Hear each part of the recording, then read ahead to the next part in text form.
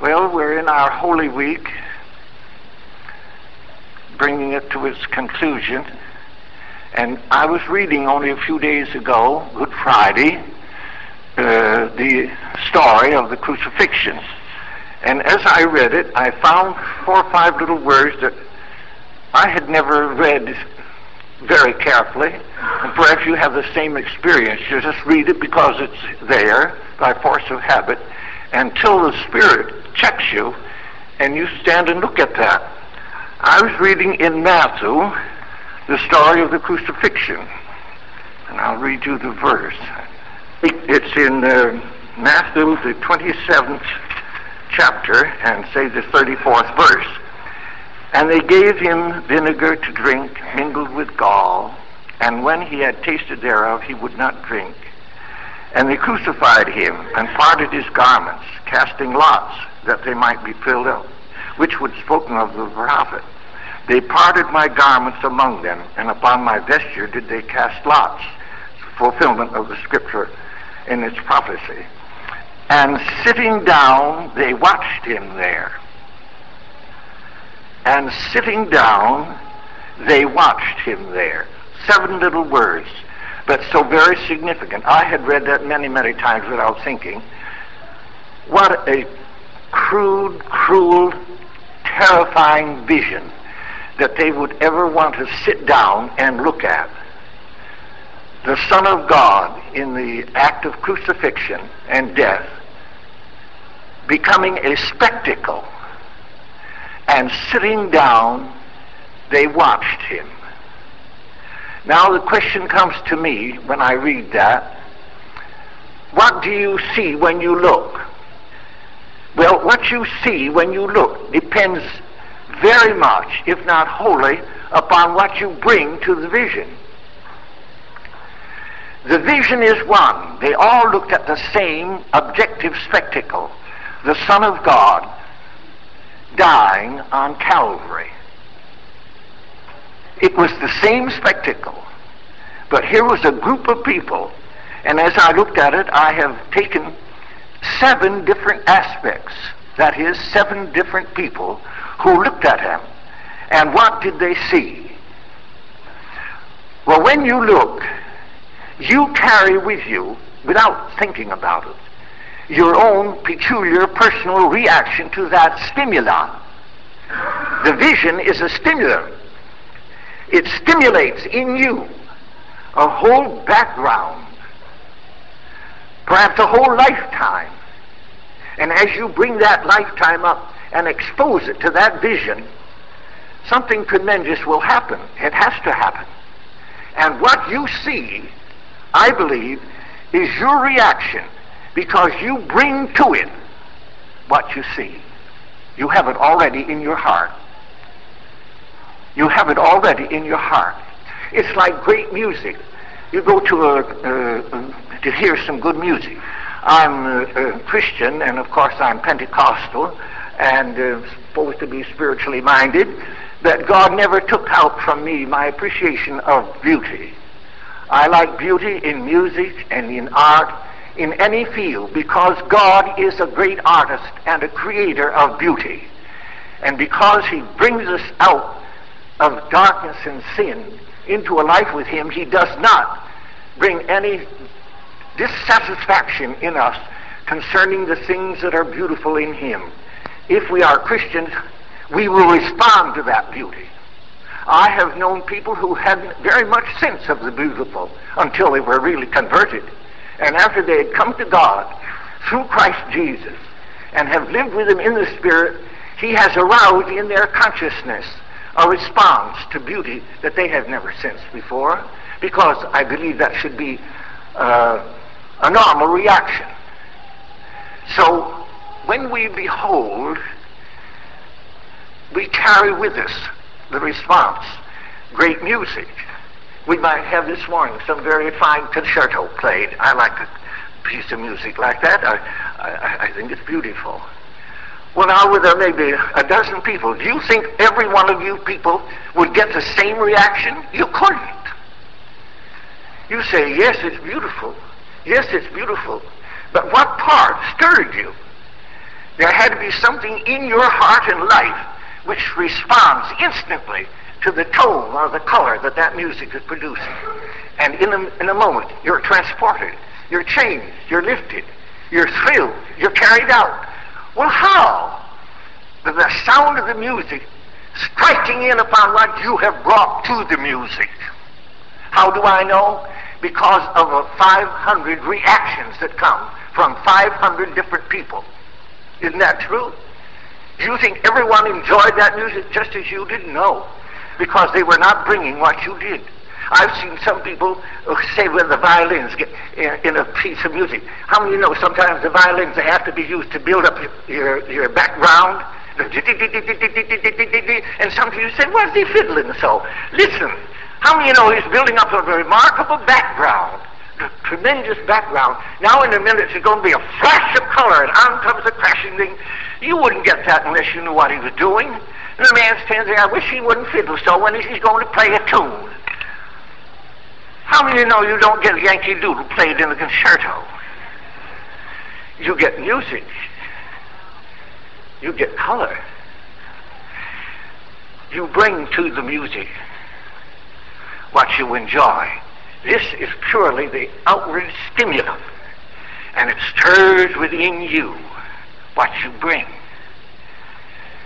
You do it the same in art. I've visited the art gallery, perhaps you have too, in London, Tate's Gallery, where they have Turner's marvelous pictures in color. They are tremendous, Turner's colors.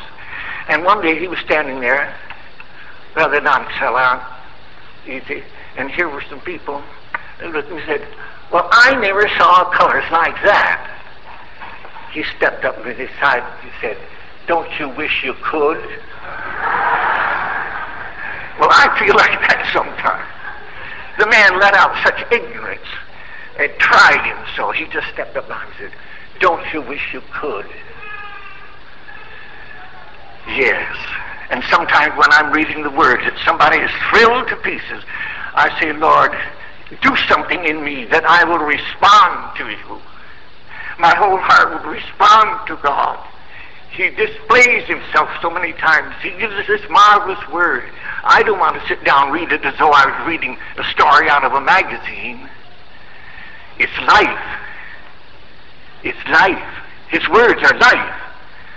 I want to read it so it quickens me. Now, taking that thought in mind, they sat down and watched him. Who are the they? Well, when I looked at it, I said, I think there was quite a little group, and I think they're all going to get a different reaction as they sit down and watch him, the Son of God, in the death throes, in the agony of Calvary, offering himself back to God as an offering for the sins of the world to redeem the very ones who are looking at him. So I started making a little list of these people. I don't know how far I'll get with them, but I want to talk about them this morning. I think the first group that I want to look at are these terrifyingly wicked Jews, those Pharisees and the old priests and all that hierarchy that was always antagonistic. They were always against him. They had connived in every way possible to get a hold of him and pull him out of the way. While the common people heard him gladly, they were conniving him to put him out of the picture. These Pharisees, the priests, they were all present. Verse speaks of them. So there they sit. Well, what are they seeing? To them, they think, I'm seeing the end of this troublemaker. He's been in our midst these years, stirring up this faction, doing everything against us, never coming to us, but out among the common people, preaching this gospel, and at last claiming to be the Son of God and all such blasphemy. It's time that he's put out of the way. And so they rejoice together. But do you see what it is? They are rejoicing in their own defeat. For the cross and Calvary forever defeated the antagonism of that group and silenced them. And they were looking at their own defeat because they brought their defeat in their hearts. Do you get it? They brought their defeat in their hearts. Exposing it before that Lamb of God, the whole thing was an expose. There it was. Their darkness, their hideous attitude toward him, their antagonism. And as they rejoiced, they had been shouting, crucify, crucify, crucify. Now they think, now we have crucified him. No, you Pharisees, you priests, you scribes, you're looking at your own defeat, for you've brought defeat. And it's exposed to you through this glorious light, the Lamb of God, the light of the world, and it exposes it. And you are there sitting in your own defeat, for you shall never have the occasion again to antagonize it, to terrify it, to be ugly and kill him. This is your hour, but it's an hour of defeat, for you brought it with you. Now we could talk some time concerning that first group. What did they see? They saw what they saw, the accomplishment of their conniving. Well, the very accomplishment of their conniving was the defeat that silences them forever. For they have nothing more. Silence. Why? That's what they brought to the cross. And they sat down and watched him. What did they see? They saw their whole moral national collapse. Now I want to talk about another group. Do you know anybody else that was there watching? If we take it from the two extremes, that of light and that of darkness, this seemed to be the darkest hour in the world, but it was giving birth to the greatest, luminous, brightest, glorious hope that we shall ever have. It was having its birth, for all life is born out of death. And there is a principle that we'll have to own if you are a Christian making your way back again to the heart of God. Remember that in this strange and wonderful walk that we have in the Spirit, moving back again to the heart of God, there are principles and laws which we must understand and follow if we make any kind of success of it. Rather than some singing book theology, get a hold of the Word of God. What does he say? All life issues out of death. There can be no life unless there be death as its foundation. For out of the secrets of that death, life will spring. I spoke about it the other night with a little apple seed. That little apple seed was potentially a tree full of fruit. But blind people can't see that. They see a seed. Look past that. Past its potential. It is a seed. But in the hands of God, that little brown seed is a terrific tree, green and fresh with leaves, laden with blossoms and with fruit, all hidden away in a little brown seed. No farmer adds anything to the tree. He cultures the tree. He waters the tree. He takes care of the tree. And out from the midst of the seed, the tree grows. You don't add anything to the tree. No farmer went out and put leaves on it. The leaves are in the seed. No one went out and put limbs on the tree. The limbs are in the seed. Can you see that? That's the miracle of God in the vegetable world growing. A seed, a tiny miracle. For hidden away in that little seed are all the possibilities of the tree and the fruit. You do not add one thing. You release it. Let him come into your heart and release you and set himself free in your heart. All you can do is say, come in, Jesus.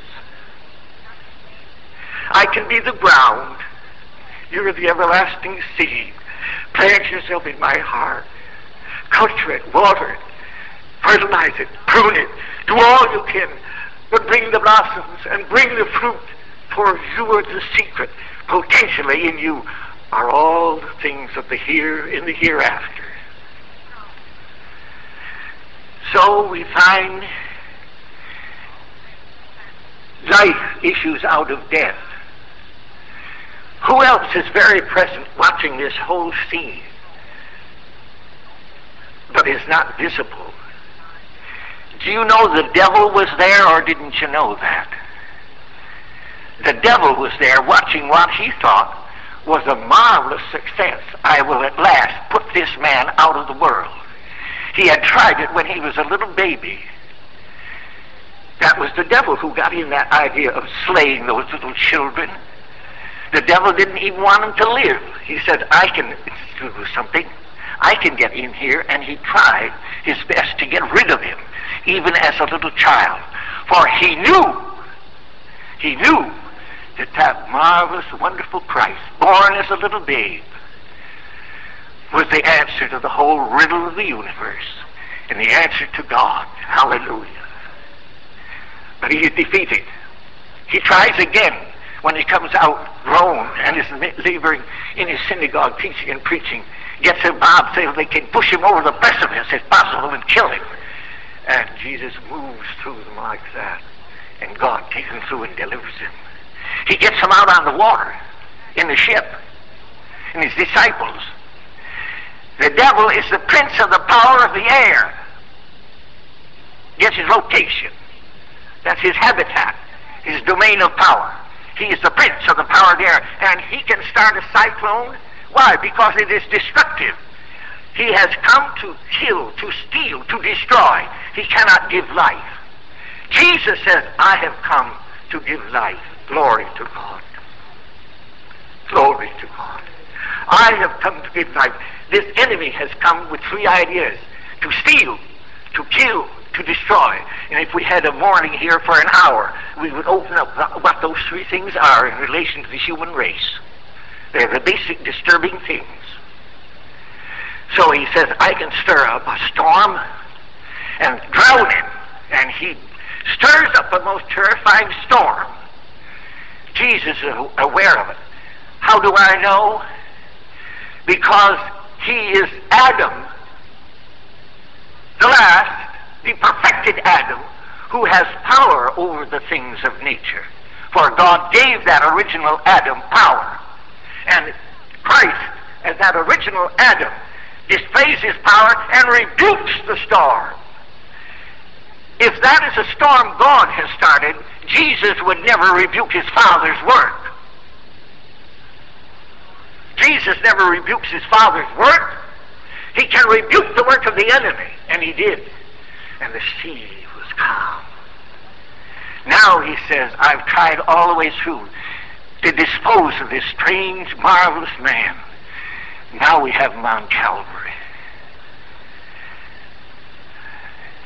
But what does he do? Do you know what he's seeing? He is seeing his own defeat. Why? Because he is a defeated thing. How many get it, or don't you? What is he seeing? He is seeing the defeat of himself, and he knows it. In connection with that, I'll put down another verse that you might like to use. It's in Colossians 2:15, if you're taking notes, where it says, on Calvary, he disposes and exposes and demolishes all the works of evil. He says it distinctly, that at Calvary, all that work of the darkness and hell is defeated. In Colossians, I'm glad we have that verse. I'm glad I have scripture for what I'm talking about. Lots of time we don't sit down and study it, but it's all there. Now let me take a third, just as I move along. How do you remember distinctly now separate individuals who are mentioned in this group watching him? How many of them really could sense that he is and must be some kind of a supernatural being to have gone through all that he has, and now with the thunder crashing and the lightning and the whole storm, the whole hideous thing in his death, what do we find? A centurion, not a Christian, a centurion. Now he becomes a type to me How many can see these are all typical groups of people that are living today? Did you know we have the centurions around us today? Yes, we have. Do you know we have the scribes? Do you know we have the Pharisees? Certainly. We have every one of these dramatic characters living right around us all the time. And what is the centurion's reaction? He has sense enough to know this is no common thing. This is no earthbound spectacle. He must be a son of some God. Do you remember? That was his reaction, and he spoke it out. This is the son of a God. Now, he has no Old Testament revelation of God, but he knows there is a God. And so he says, this is none other than the Son of God to go through a thing like this. A response nearer to truth than those who had the scriptures in their hands. The old scribes and them with scriptures in their hand, and he, a centurion, gets a reaction that's past them because he can see through. There must be something sublime, mystical, spiritual in this thing. He must be a son of God. Oh, I can't go on with that, but that's a lovely theme. Now I want you to look at another one. This much we have looked at is rather on the earth side. How do I know there was something else? I know from the scripture. The scriptures. Back in the scriptures, when it speaks of Jesus and his coming and his revelation and his marvelous death, resurrection, and the glorious homecoming, it was a spectacle that the angels desired to look into. Do you remember that? The mystery, and it says the angels desired to look into this mystery. It was quite veiled to them. God never explained to all the angelic host what he was doing. But the angels knew all the time as they watched this man moving, coming, going. Had they not sung at his birth? Had not someone ministered to him in the hour of temptation? Had they not come and strengthened him in the garden? They had ministered and ministered, and it says it was a wonder, a mystery to the angels that they desired to look into it. So God draws the curtain back and he says, angelic host, here is the climax of that whole dramatic life. It was all unto this death that he may come in life back again to our home. And the angels in heaven beheld it. What a spectacle that all heaven, earth, the whole universe invited to look upon. And as it says in the scriptures, the angels desire to look into. God says you may look. And the angelic hosts beheld this strange, mystical, beyond word episode, Son of God passing into death. Now, there's somebody else there also. We have the centurions, angels. While Jesus is dying on the cross, he is yet sensible enough to respond to them. This thief on the cross is smitten with conviction. And while one of them rails against the Lord, this thief rebukes his friend over there. Do you remember how he rebuked him? He told him to be quiet. He says, we have done evil and deserve, but this man has done nothing to deserve it. Wasn't that sweet to have that as a response from a thief? A testimony from a thief. One of the first testimonies we have of him hanging on the cross is from the lips of a thief. He takes testimony from anyone who will give it to him. The angels are filled with it. Heaven is sounding with it. It re-echoes even in the heart of a thief whose consciousness, his inner condition has been awakened. And he said, we deserve it, but not this man, for this man has done no evil. And he turns to Jesus and he says, remember me. Well, what did Jesus say? The only thing that a dying Savior could say. he accepted his repentance. This day shalt thou be with me in paradise. There's the first convert from the crucifixion was made on a cross. The first convert is a man hanging on a cross close to Jesus. I like that. So I have another one who stood. No, he was hanging, but he also watched him. You get it? What is it? It's the repentant heart. The heart that is open and conscious of its desperate need, making its confession, and Jesus receiving him. This day shalt thou be with me in paradise. First convert hanging on a cross. Isn't it strange? Well, this whole thing is strange to me. I don't think anybody in the world could ever made a story like this story of the crucifixion. Only God can make a thing like this. The first convert from the death, all of them were by anticipation. They looked forward to Calvary. Forward to Calvary. Here is one in the immediate presence of Calvary. And the very first one in the immediate presence of it, after its long period of prophecy, is a dying thief. Isn't that strange? That that's who we are. That's broken humanity, making its confession. And God says through his Christ, this day shalt thou be. Isn't it lovely? He reads the heart when our lips can't always say what we want to. I think some of the most meaningful prayers I have ever prayed were never prayed with my lips. Prayer goes past your lips. Prayer goes past your lips. Past that.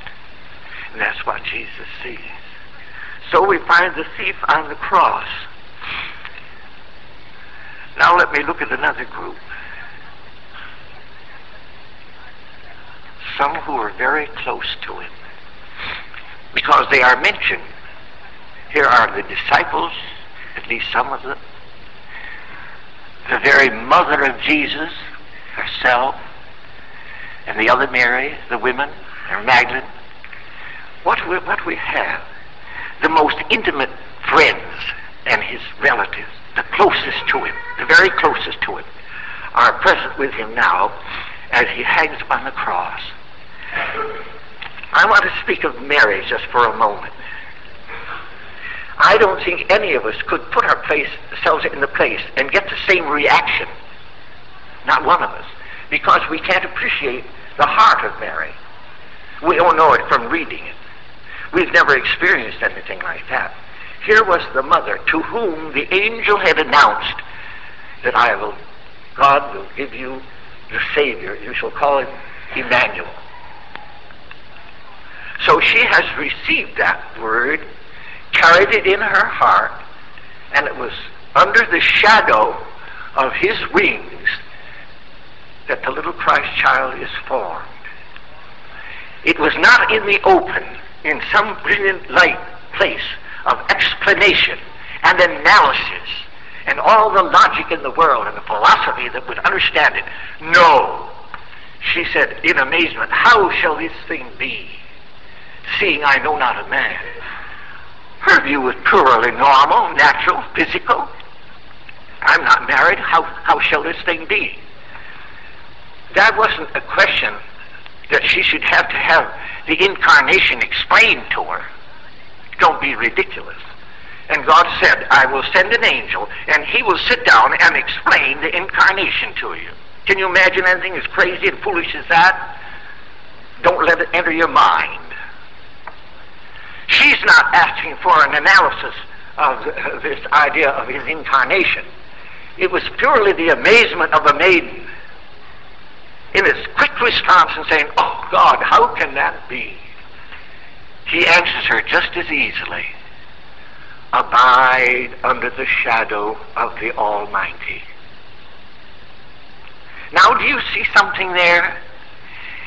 He never desired a brilliant analysis that many of our scholars have so hard tried desperately for these ages to explain the mystery of the incarnation.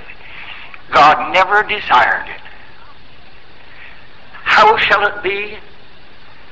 Abide under the shadow of the Almighty. The mystery is God's.